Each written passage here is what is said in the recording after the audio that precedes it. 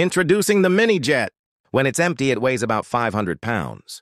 But when I'm flying off to an air show, it's around 850 pounds. It's pretty tiny.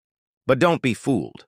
We've got a ballistic chute just in case things go south. This chute has a rocket motor that can bring the whole plane down safely.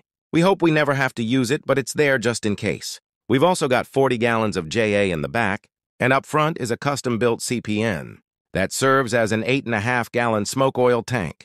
Now let's chat about the engine. It's actually from a company in the Czech Republic called PBS, known for building drone motors. This engine is the biggest one they offer, weighing only 43 pounds when empty. Despite its light weight, it can produce 258 pounds of thrust at sea level. As for the performance of this machine, let's talk air speeds. During air shows, I usually make my entrance from behind the crowd, 300 miles per hour and 20 feet off the ground, flying from right to left at around. It's quite a sight to see, similar to what you'd witness at a Blue Angels or Thunderbirds show.